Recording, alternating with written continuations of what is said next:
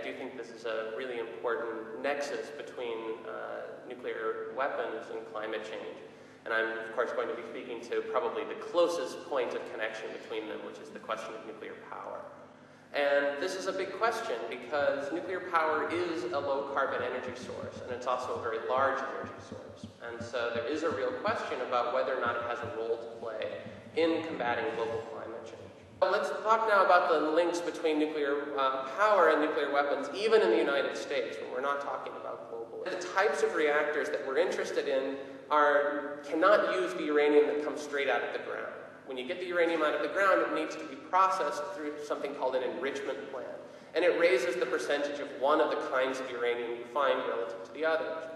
Now, if you raise it from its natural levels of about 0.7% up to 3 to 5%, you get fuel for a nuclear reactor. If you keep raising that percentage to 80 to 90%, you get fuel for a nuclear bomb. And the problem is that it's the same facilities, that all you have to do is change the plumbing. And it's the exact same piece, you just change how you run the plants to make them into a facility that can make bomb fuel. Is that we have two different technologies. The old technology is so-called gaseous diffusion. This is World War II era technology. Big plants, easy to spot, need lots of power, they emit lots of heat. You can see them from space because of their thermal signature. Easy to spot. The new technology is gas centrifuge technology. Very small facilities, you can put them underground, they don't need a lot of power, they don't need a lot of cooling. These are much easier to hide and a much bigger concern for proliferation risks, but they're also much, much cheaper. And therefore, these are the facilities that we want to build. And this is the kind of plant that they're building in Iran. All of the concerns that you see with Iran right now are about a relatively modest facility. It's very, very small compared to the kinds that we're talking about, 1/10 the size of what they want to build in New Mexico, the new enrichment plant in the US. So there's sort of three risks that we can talk about when we have to then begin spreading these facilities around the world to power nuclear power plants. One would be the dedicated clandestine facility. Someone learns the technology and then builds a separate facility just to make nuclear bomb fuel. And this is, for instance, how Pakistan acquired their technology. That they got the technology in part stolen from European nuclear power companies, and then took that and built their own versions of these and had a dedicated facility. The second one is the diversion of highly enriched uranium, the uranium that's useful for nuclear bombs, from a declared civilian infrastructure. So you build a plant and then you just siphon a little bit off the back. Well, for a facility like this, you would need a reason to make highly enriched uranium and not bomb and not reactor fuel. And for instance, this is how South Africa got their nuclear weapons. They said that they were enriching it for a research reactor, and they built 7 nuclear weapons with it. They only declared these and dismantled them at the end of apartheid, when the white South African government was about to go out of power.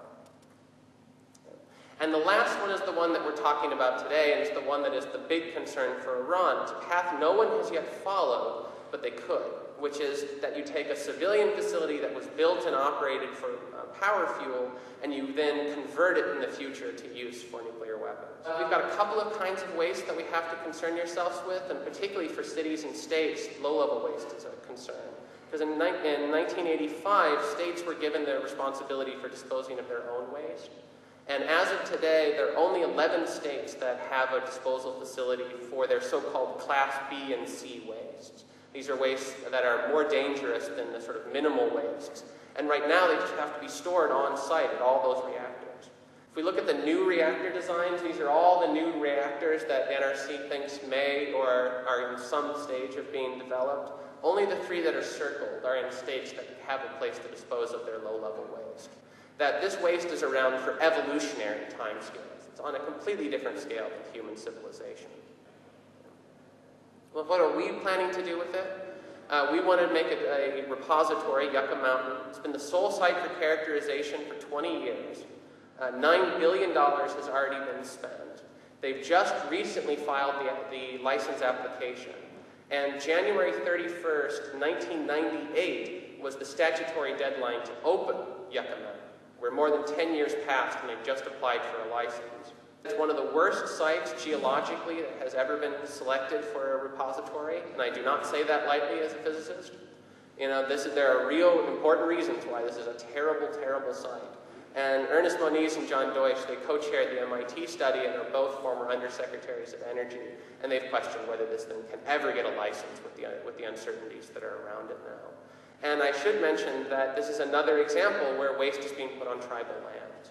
That this land is Western Shoshone land, and they have never ceded this land by treaty or by dollar to the US government, and they still maintain their ancestral claim to this land. But from a nuclear weapons proliferation point of view, you have some serious problems. These facilities are very difficult to figure out where your plutonium comes in and goes back out. And I can give you just 3 examples. The top one and the bottom one are reprocessing facilities, and the middle one handles the reprocessed plutonium. And they've lost 200 kilograms, 70 kilograms, 50 kilograms in 2 years. Now, this may be stuck in the pipes. It may never have existed. But it may also, the concern is that you don't know if it walked out the door. Now, these facilities, nobody thinks that it walked out the door. But if you're trying to safeguard these facilities, these reprocessing facilities, it would be very, very difficult to know whether it was stuck in the pipes or somebody had snuck out. 8 kilograms of this kind of plutonium will make a nuclear bomb. I want to reflect. I recently read A Crazy Horse, Strange Man of the Oglalas by Mari Sandoz. When he needed to, Crazy Horse would go out alone into the mountains to contemplate what was happening to his people and to reflect on the unusual behaviors in the people that were invading.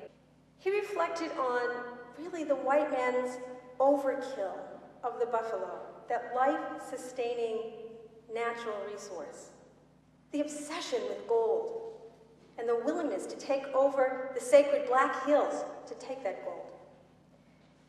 The willingness to kill women and children. The propensity to make promises through treaties that they didn't keep. The continued effort to modernize weapons until they controlled and dominated on the battlefield, in spite of the Indian warriors' skills and courage.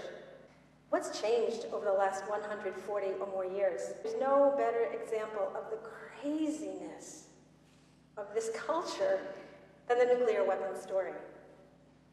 But we're still modernizing weapons. Right now, this country has a goal, an expressed goal, that we are devoting an awful lot of our community resources to. That goal is full spectrum dominance. Our military strategy is to control on land, in the sea, in the air, and through space. So if China, for example, with its 20 nuclear weapons, decides they want to launch one of those weapons toward the United States, our Aegis destroyer located out there in the oceans off China would hit that nuclear-tipped missile so that it would explode in China. Do you feel safer from that? It's a Trojan horse, folks. They call it ballistic missile defense, but it's offensive systems. America, we have to come to terms with the fact that America, since World War II, our industrial base has really been taken over by the Pentagon. Right? So when weapons is your major industrial export, what's your marketing strategy? We have to confront the reality that we are addicted to war. Our economic engines thrive on war. If we don't have war, we have surplus of weapons, and then we have a pretty significant problem in our local communities. The military-industrial complex has had a brilliant strategy of spreading itself across congressional districts throughout the country, so that when a particular Pentagon spokesperson even says we need to do away with a given weapon system, the congressional districts say, no, we need the jobs, you can't do that. It was Secretary Gates, I don't remember the weapon system, but there's a particular, I think it's a fighter plane that he doesn't want, but pieces of that fighter plane are built in 44 different states in this country. That's, as he says, that's 88 senators supporting this weapon system. How crazy is that? How unacceptable is that to us as Americans?